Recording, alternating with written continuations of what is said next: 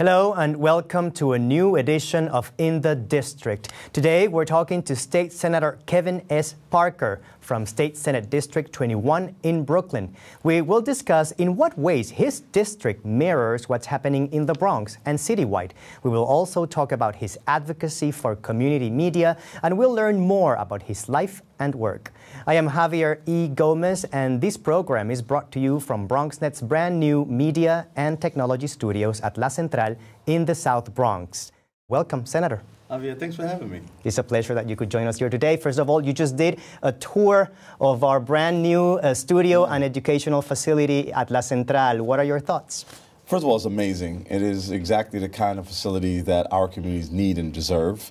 It's a place not just for folks to be able to get, information, news, entertainment, but also workforce development. There's a lot of, impressive training that's happening here for both community members and for people out of school looking to make media, their chosen career. What is the importance of community media networks like this? I know that you're from Brooklyn. Yes. Brooklyn has BRICS. Yes. Queens has its own network as well, yes. QPTV, right. if I'm not mistaken, and Manhattan also has its own. Why do we need institutions like these? Yeah, you really need, especially in this day and age where media is, everywhere, right? And people are consuming more videos, more information. I read somewhere a couple of months ago that a person who reads the New York Times now, on a Sunday, has consumed more information than somebody in the Middle Ages consumed in their entire lifetime, right? And so, this is a information age, and people are consuming their information a lot more through media, through streaming services, through apps on their phones. And so it's really important that community members are part of that conversation. Right now, that conversation is primarily dominated by big players, right? Streaming services, cable services, network TV. And so this gives a little small piece of the pie to communities so they can tell their own stories and so they can help be part of the artists that shape the images, of their lives. You introduced what is called the Community Media Reinvestment Act at the State Senate. Can you tell me, please, what this legislation is and what does it do? Yeah. So organizations, right, like BronxNet, are really funded through, television, the surcharges and that kind of thing, right? And right now we're kind of moving away from that into more, streaming, the kind of things I just talked about, streaming, things on the internet. Is that movement cable. called Cut the Cable, right? Right. And so we wanted to make sure that as we progress in terms of the technology and the methodologies that we're using to conserve, consume information, that community access to those, services aren't limited. And so, we're just kind of modernizing what we've already been doing and now bringing it to the next level. Again, in order to make sure that communities like Brooklyn and communities like the Bronx are able to tell their own stories, are engaged in their own image making, and they're engaged in, affecting what people understand and hear about themselves, about their communities, about their lives, about their cultures. And so, I'm happy to be the Senate sponsor of the bill, and we really hope that in the next legislative session that we'll get the bill both passed but also signed by the governor. What is your perception about how the legislation has been received so far? So far, I think that people understand it, right? Obviously, as state legislators, all of us use what's now we refer to as cable access and community-based media and all kinds of things that we do, whether it's campaigning or whether it's just getting out information. One of the things I did early on in my career was that I would film these, 15-minute to half an hour segments in Albany, and they would show them on BCAT, what used to be BCAT, but now BRICS. And so that was kind of my introduction to it. So I knew how important it was for me to be able to communicate to my constituents about what I was doing in Albany.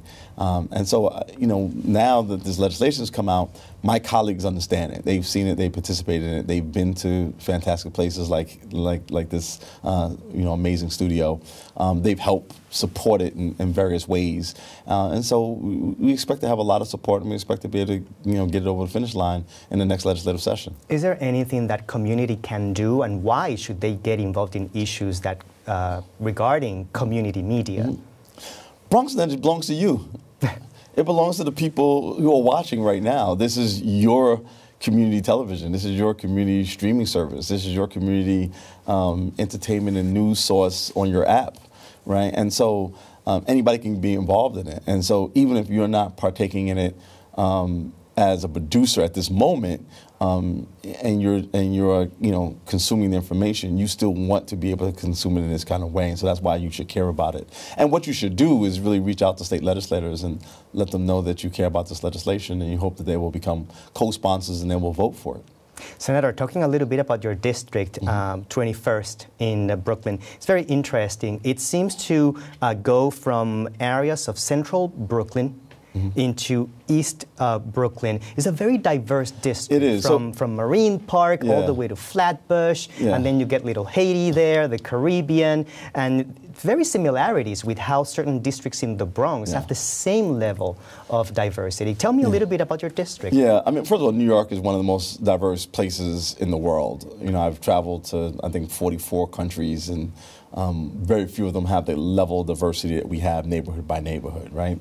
My community is Flatbush and East Flatbush, Midwood, Ditmas Park, Flatlands, Mill Basin, Marine Park, and Bergen Beach, a little bit of Canarsie. And so it's a very, very, diverse community. We have a very large Caribbean population. We have actually the largest concentration of Caribbean immigrants outside of the Caribbean in the world. Largest concentration of Haitian people outside of Haiti in the world. Larger number in Florida, larger concentration in Flatbush.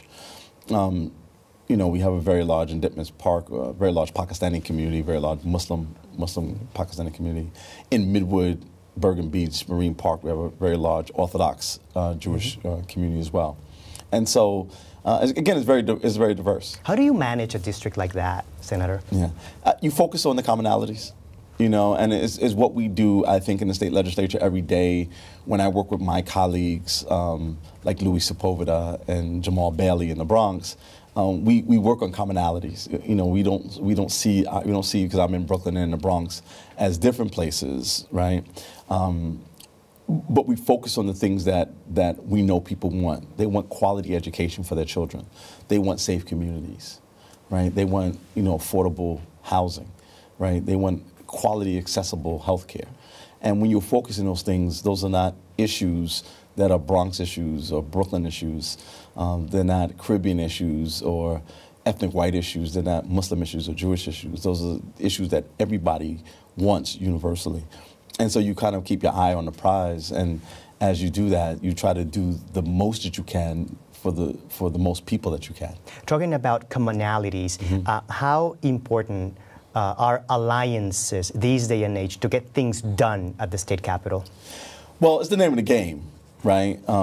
As being a state legislator, I'm actually also the majority whip, right? And so I'm what they refer to as the leader's whip. So I work for the leader, and the leader asks me on occasions to help line up votes for various initiatives, right? And so one of the most important things I learned on my way up in politics is that, the most important skill is knowing how to count, right? And so in the state Senate, the magic number is 32. And so with 32, you can do everything. Without 32, you can do nothing. And so, you have to work with a broad range of people, and sometimes on both sides of the aisle. And so we try to, again, work on commonalities, work on issues and frame things in a way that create win-win scenarios for my colleagues so that we can bring things to the floor and pass them.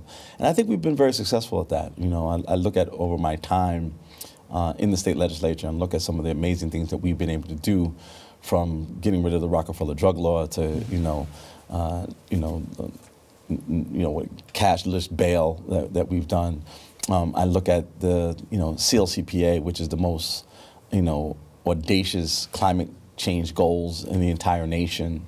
to making, Juneteenth a holiday. In the state of New York, a year before they made it a federal holiday. And those things were done because we were able to tap into similar life experiences, similar needs for constituencies, and a common understanding that we want to do the most good for the most number of people. There's a very broad variety of issues, all of them drastically different, impacting certain and very different communities all across. No, absolutely. People need everything, right? And there's no kind of silver bullet for any issue. And there's no single thing that you've done. And it's very funny because sometimes, like this time of year, the governor is getting a lot of our bills and she's signing them or vetoing, hopefully signing them, please, Governor. And so sometimes, a bill comes up and people say, well, what do you think about this? And the governor signed this bill, and you have to go back because that was months ago. Like, we passed that bill, probably, last year, not last year, but during the legislative session, which is from the first week in January to the first week in June, right? And so, you've been away from it, you haven't been thinking about it, and we're on to the next issue, right? So even after you pass a bill, you're like, okay, I got that done. And then literally, you may have overnight, and then the next day, you're on to, the issues. And so, as a state legislator, all of us, the problems of the people in the state of New York are multifaceted, thus we must be multi-talented, right? And so all of us know a little bit about a lot, but there's usually 3 or 4 issues that all of us, can deeply go into and know a lot about those issues. And for me, that's primarily energy and telecom issues, because I chair the committee. When we return, we continue our conversation with Kevin Parker, State Senator for District 21. Stay tuned.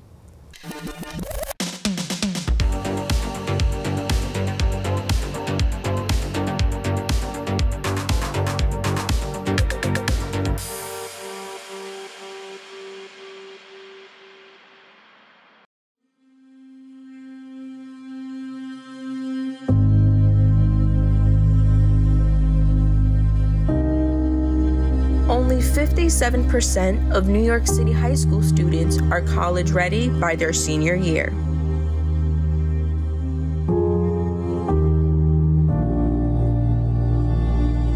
"55% of high school graduates either have no plans to attend college or are uncertain that they will ever attend.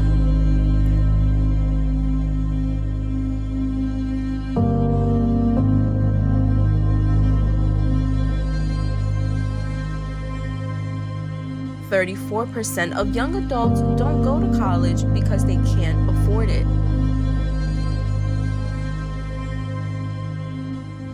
Discover what's possible.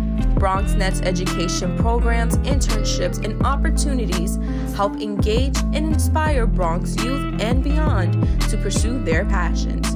Be a part of the BronxNet family. Whether you're interested in our shows, joining a class, or donating to support our mission, visit BronxNet.org to learn more.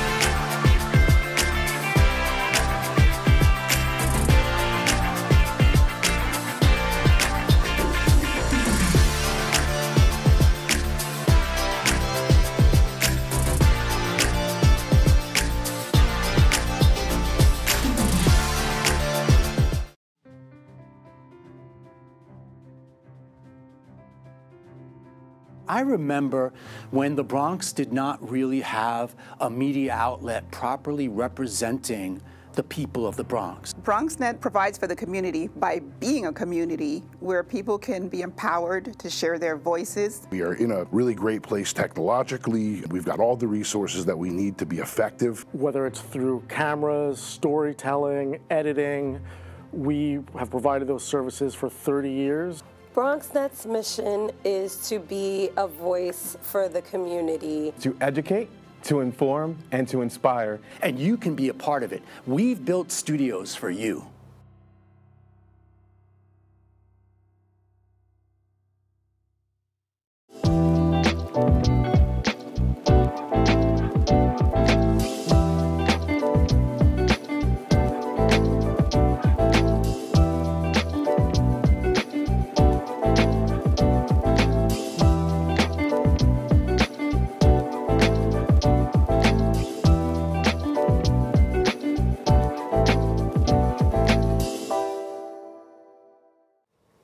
Welcome back. This is a new edition of In the District. Today, featuring State Senator Kevin S. Parker, who represents State Senate District 21.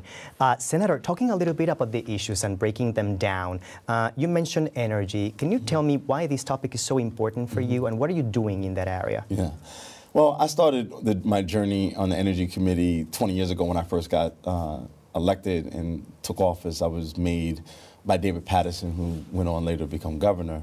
When he was the minority leader, I was given the responsibility of being the ranking member, the ranking Democrat on the Energy and Telecommunications Committee.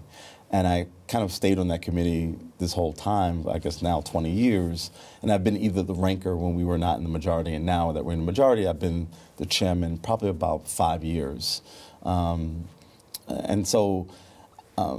You know, I think early on I recognized that there was a lot that needed to be done around both siting of power plants and making sure that we didn't have a lot of pollution coming from those plants, particularly because they're disproportionately sited in Black and Latino communities, and our communities, you know, suffer from high asthma rates because of that and other kinds of health effects.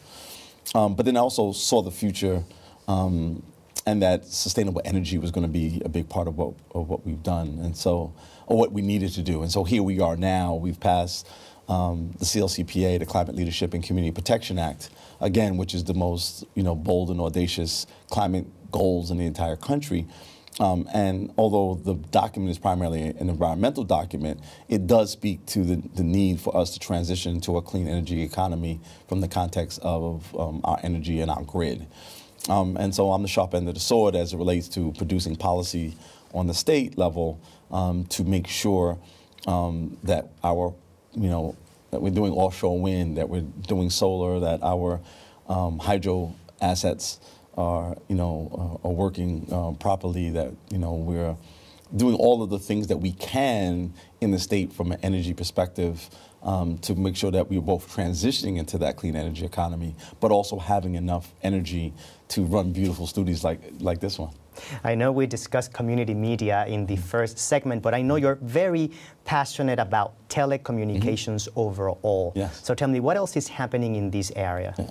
Well, the biggest issue outside of making sure that we have, you know, community access is access to broadband. And this was, you know, really raised during the pandemic when people couldn't go, you know, to work. Folks were, you know, keeping their kids home, and, you know, and children were learning remotely. It just really laid bare the digital divide, and I refer to it as the second digital divide. The first digital divide is about access to hardware, because part of what we found out then is that most of these kids didn't have tablets, didn't have laptops. They were doing their homework on smartphones, right? Particularly, again, in Black and Latino communities and lower income communities. And so we had to, you know, kind of work on, you know, bridging that digital divide. And then the second one is access to high-speed broadband, where you literally have kids, you know, their families parking outside of you know, libraries in order to get access to free Wi-Fi. And I think we've done a lot in the committee and in the state legislature in order to address those issues. It's still not perfect, particularly in this you know, particularly in rural areas, actually more than the city. But the city has some spots they're not as good as they need to be, and so we continue to endeavor to identify where those places are and work, you know, with various organizations to bridge that gap and make sure that the entire city and the entire state has access to high-speed broadband. It really now is a right, in the same way that we would not put somebody in a housing situation without water, gas, and electricity. We really shouldn't put them in a housing situation without high-speed broadband. These days, you cannot function. Absolutely. Some neighborhoods were not even wired. Absolutely, absolutely. Javier, let me give you another good example. During the pandemic, when the vaccine became available, the first group of people who they made available to the vaccine were senior citizens. But the only way that you could sign up for it is that you had to sign up online. I remember.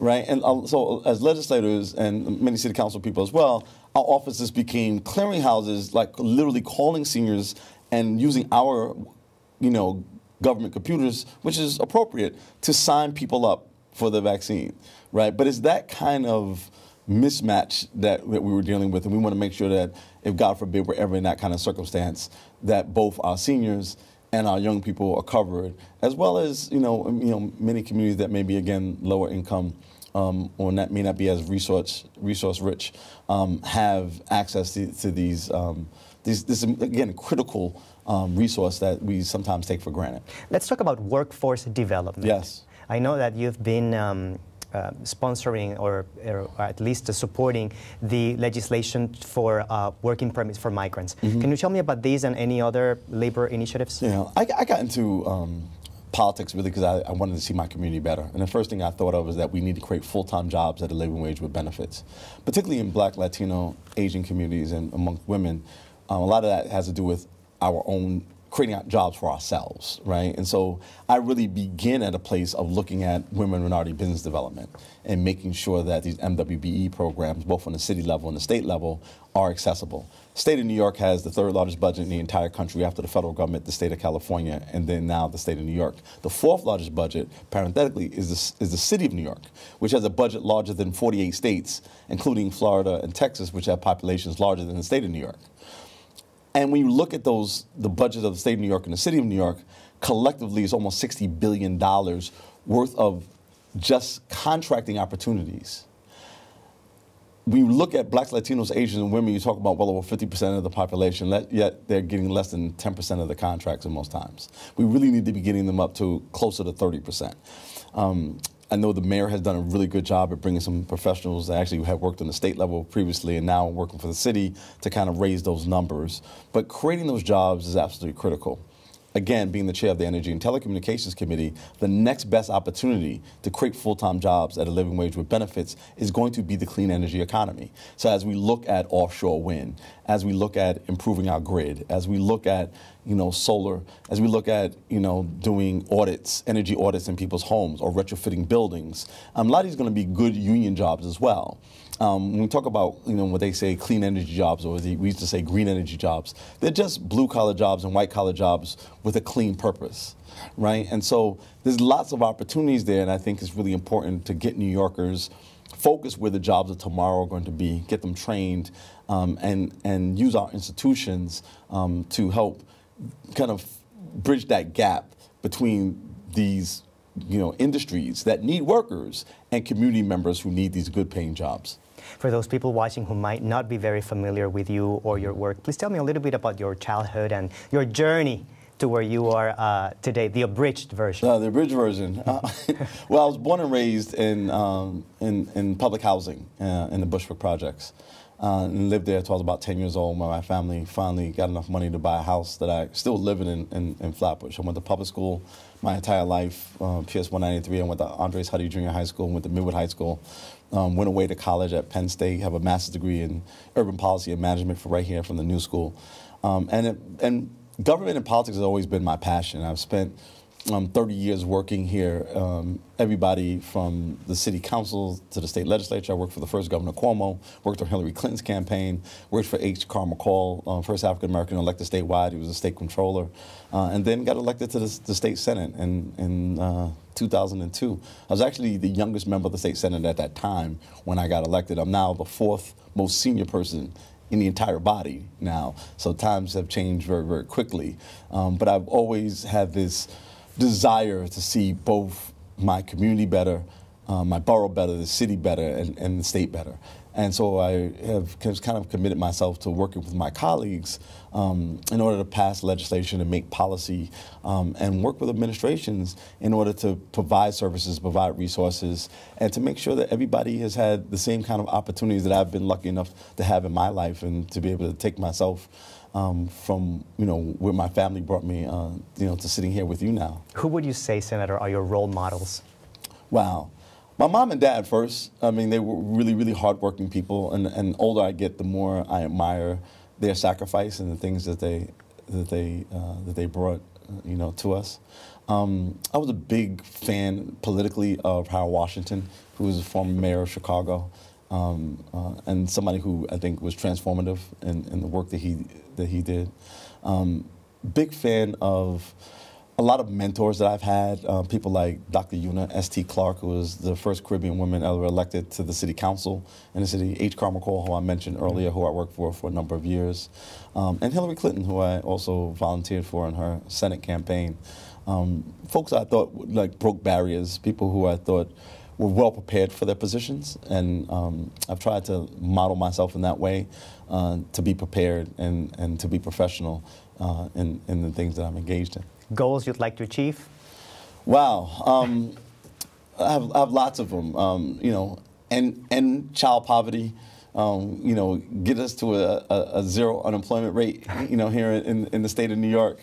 You know, transform the electric grid and make sure that we have a totally 100% clean energy economy in the state. You know, 3 modest ones. Well, 3 modest ones. That's a lot of work right there. Thank you, Senator, for joining us today. No, Javier, the pleasure is all mine. It's a pleasure.